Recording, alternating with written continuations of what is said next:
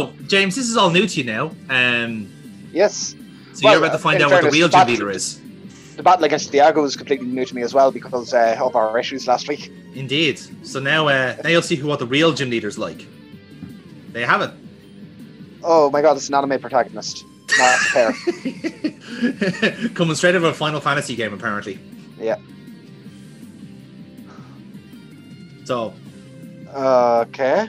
So now you see why there was such subterfuge in the gym. Because it's a woman, of course. Yes. She did a Mulan. Tricks you women's. Yes. Women's. Yeah, Tina agrees. It can't be trusted. Tina always agrees with gender issues like this. Yep. Well, she's black and white as well, so it completely checks out. So yeah, again, so this is what we're talking about, like with thematically consistent gyms, where like basically the gym is like in the leader's kind of oh my god, that girl was her. Oh no! Couldn't have seen that coming. Wow, that's unbelievable, Jeff. So now we face off against her. Uh-huh. Ah. Mm-hmm. So that's the evolved form of masking. But masking had the illusion ability, so yes, it powers down in evolve. Oh, for fuck's sake! Oh, for fuck's sake! That was remarkable timing.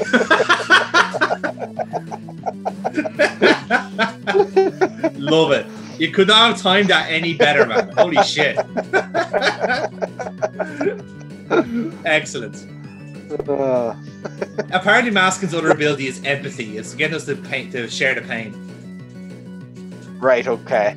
But, yeah, imagine having your Zorua masking as the Zoroark and being like, oh no, I've definitely fucked up here. And then you get killed anyway because they're the same type. Yeah, exactly. Like that fantastic thinking there. Yeah. But at the same time you're going like, oh, that's nice. Do you know what else I have? I've got a dark type Pokemon. Yeah. Yeah, isn't that nice? Isn't that good? Yeah. Apparently you can't kill this thing. Well, it's because it keeps healing it up, that's why. And I'm like woefully underleveled. Which also doesn't help matters.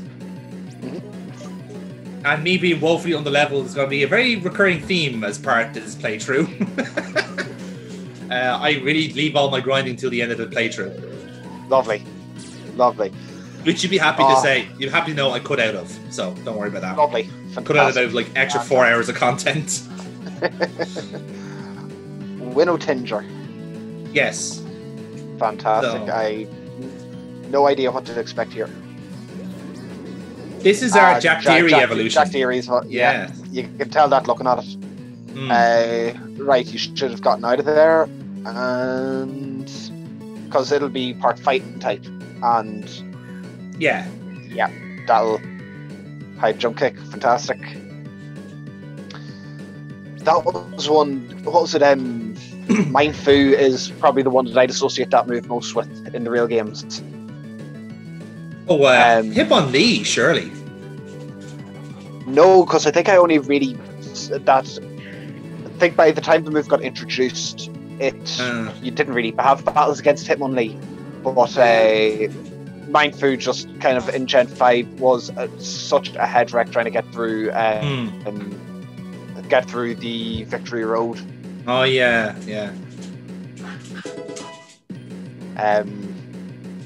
But yeah, and you remember the last time we were playing? You were talking about like Spritzy should have went for like a witch doctor route for the evolution. Yeah.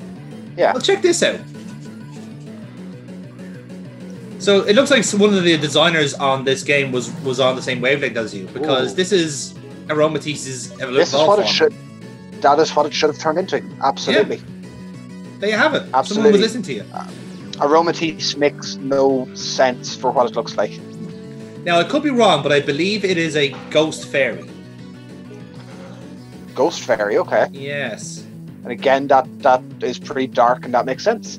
Mm-hmm. Hence why I went for Bugle Rock there, but the poison didn't work. Yeah. Because ghosts resist poison, as you know. Yeah. Oh, wait, what? Does it? I think so, yeah. That's part of a weird, like one of the matchings that I never really pay attention to. Ghost, Dark, and Ghost and Dark always seem to have like this weird crossover where, like, sure, I'll believe that Dark is weak to Bug, I don't care anymore. Yeah.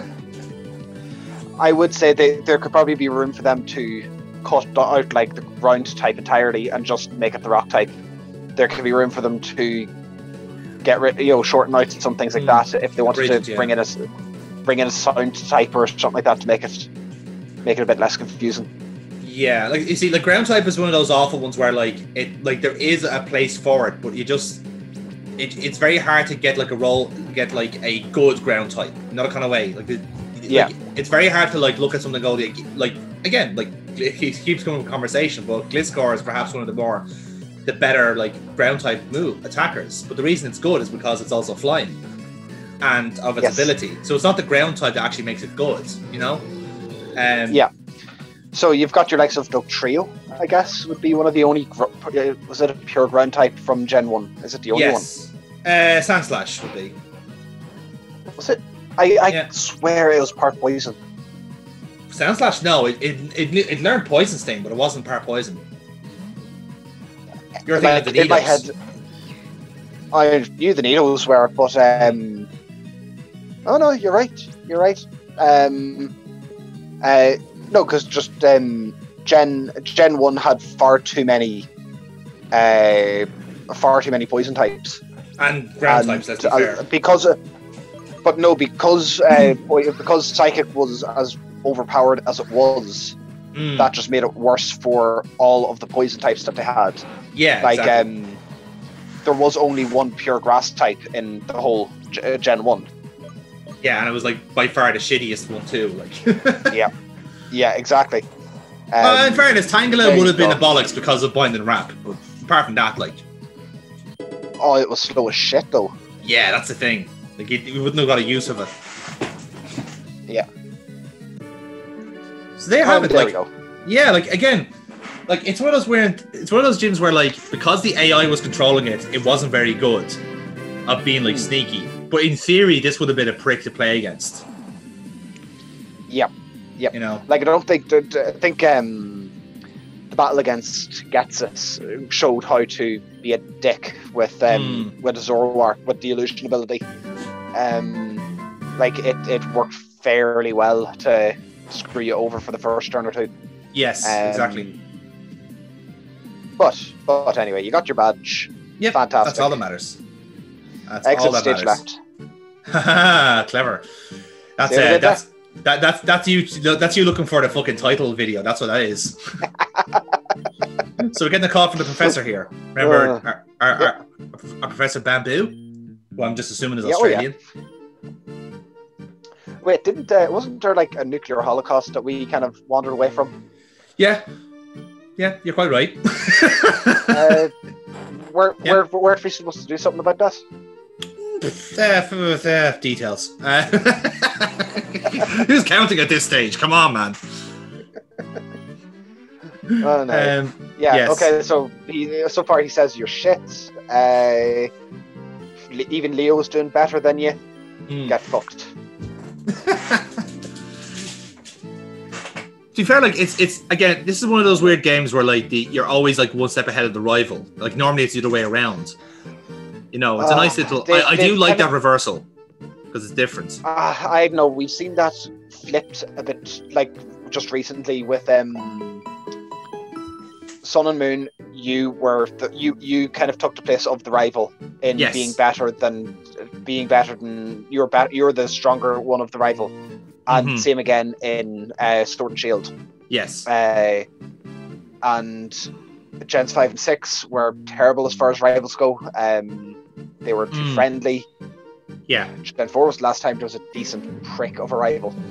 This is it, like, so it's, like, I get that the rivals will be naturally repetitive anyway, but, like, that's because they're making a decision not to make them actual characters, kind of way. Like, they are just like, here's a person you face every half an hour to keep yourself fresh. That's it. Yeah. But then again, you might argue that's because they have other characters instead to push rather than your rival, not everyone can be the hero sort of bullshit. But yeah, I don't know. Yeah. To me, it's a wasted opportunity. Can you tell me why you ran into the restaurant here to go and fight Ollie? Not much. Again, it's somewhere I didn't go, and it's also somewhere I think you can get an item out of, like some healing items. Remember, like we had like a coconut milk thing, which is like I think that was ended up being an evolutionary item for somebody.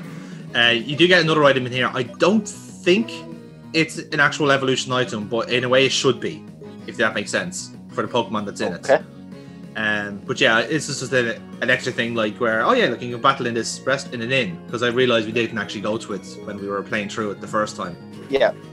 So, we caught the little mousy guy, didn't we? Ratsy, yes. That was Ratsy. Are we going to see him again? I wonder. Or no. He's boxed. He is boxed for good. He's not very good. Like I think I said at the time, he's a dex filler, and that is very much where he'll stay. Because for a while, Bashaf is a bit like he's a bit naff, but he does come good after a while. Like he does his own section quite well. Yeah. He very much seems like the type that will be good until it falls off a cliff. And once he falls off a cliff, then he'll never recover from it. This is it. Like he's got good bulk and like a limited move set, but like you'll have enough with him, you know. But like there's a lot more potential in him. I'll just say that. I'd kind of compare him to Gyarados. Like as much as I like it, it is not good beyond. It's not good beyond, I'd say, the midpoint of the game. After Erica, you're struggling to find a reason to keep him on, because he levels. It takes ages to get him to level up, and then he is suddenly a beast. Dragon Rage will basically one-shot or severely hurt a lot of things in the team at that point. But by the time things start to have like about 80 to 100 HP in a battle, he does not pull his weight as well as you'd think. This is the thing, like, but I suppose that's a victim of the typing as well, and the mechanics. Well, yeah. So unless, like, and I know Basshaft does have another evolution, but unless we hit that soon, I would think that Basshaft won't have it in him to see it through to the end. Well, Basshaft does evolve in a couple of levels' time, so you will see what he's like fully evolved. Yeah. So yeah, that will be the case. But he'd have to kind of like give it some oomph, like be able to show like, and he's way better now. If you get me. I do, yeah. Like I said, he does have the, again, I think what helps as well is that he has actually quite good stats. So it's balanced in a sense where like he plays quite well, but there's only so much you can do with him. So he's kind of like, he's just pigeonholed a bit, but he's just a very good option if you have a spot for him in the team. But then again, it's a dark fighting, so you could have like worked around it either way. You know what I mean? Yeah. Yep, I get you. I didn't think we'd see this guy again after the beach. After we finished with the beach. Yeah. Again, I made the mistake of having him in my team the first time I played this, and then like ended up with like 3 ground types. It's like, fuck me. It's dreadful. But no, in the same way, I don't think we're going to see the Jack Deary thing again until like ever. I think it was kind of written in only for the play kind of area. Yeah. For the theatre area, and once we're out of that, then I don't think it would have been handed off to someone else to keep using. It's a pity too, because I actually quite like that Pokemon. I like the design of it. I like the idea of it. You know, the evolve form I hate though with a passion. I think it's terrible. Okay, how come that? What's so bad about it? It's just the design of it. I don't know what it is. Like I like Jack Deary kind of by itself as like it's a fighting bunny. It's like Lopunny in a way. But like it just kind of goes like a different route with the evolve form. I was thinking, you went the kind of mystical route with it, where like I kind of would have just preferred this if this is a Pokemon by itself, you know, like a single stage. That's just my opinion. But like like there's tons of single stage like Pokemon in this anyway. So like I suppose like it's more suitable to have an evolved form with the typing too. Yeah, I get you. But, could have been better in my opinion. But like I said, it does like most of the Pokemon do kind of make up for it in the end with like being actually low-key quite good anyway. So like, and to my knowledge, I don't remember even coming across a wild Jack Deary, which is very odd. But I just kind of put that down to like kind of not going to the wrong route to the wrong time of day or something like that. Yeah. So that's the way I did. I kind of attributed that to.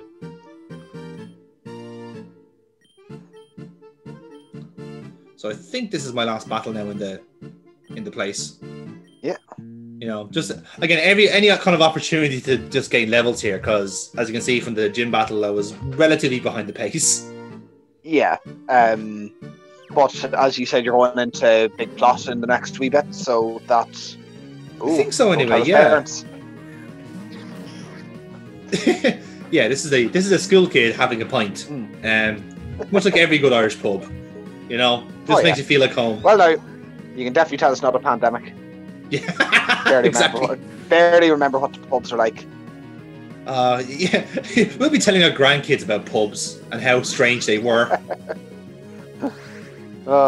Wait, are you saying that people met up in person and drank like in a group? Yes, son. It's something we used to do. Now, describe coppers to your grandchild. Massive sex cloud. Like, just imagine this, a really pungent smell of vinegar, and you can get coppers, really. Like a humid vinegar. And the floor is sticky. No, everything is sticky. Everything is sticky in coppers. Even the people. Oh, I don't think you've seen this guy yet. No, you see, I was trying to trigger this in the town. That's why I kind of cut out like a few minutes of me floating around doing this. But I was trying to trigger the gargoyles, and oftentimes they will just like appear and attack you. But for whatever reason, I didn't have the tools, the means to do it. So yeah, they are actual Pokemon, those gargoyles, and if you trigger one, they'll attack you and you can catch it. I would have pushed for us to get that. It would have been nice. It's a pure rock type. A pure rock type, okay. Yeah, I think it's pure rock, yeah. And I don't think it does much really. Like I think it has a petrify ability, and that's about it. So yeah, this is me floating around town. Yeah. Is that you trying to trigger? Is that you trying to trigger the gargoyles? No, this is me stocking them on like fucking items as well. So it's like, is it? Let me press on the head here. So rather than having all this in, so this is me ready to go here. Yeah. For an next party adventure. Decisive. Yes. This is now me trying to trigger the gargoyles. Right. Okay. Me trying to like you can see him. Badger it. Like I think this is me vaguely trying to remember that like I think they will sometimes just appear or reappear on the roofs, and that's how you get them that way. But either way, it doesn't matter. So here's Theo. Here's Theo again. Yeah, it's time for another Theo battle. Oh look, he has a bit of confidence in himself. Yeah. Never take care of that. You see, Pokemon Uranium is trying this really like revolutionary thing called character development. Doesn't always happen in Pokemon games. It's happening in the more recent ones. But yeah, Theo was one of the first beneficiaries of it in Pokemon. Oh my god, I hate that thing. That is such. It just seems so appropriate that our rival has this, so you can never really go away with it. And he always starts with this as well. Like this is his starter in a sense. Yeah. Oh boy. Maybe I'm giving Theo a bad rap. Maybe I should, not be such a dick to... No. Learn to understand him. There he is. He's dead. There we go. In his place. We put him down. I think I made the point that like Theo seems to have a lot of poison types in his midst. Like, because he has this and he has the Chimera as well. It's like, okay, 2 poison types in the one team is risky.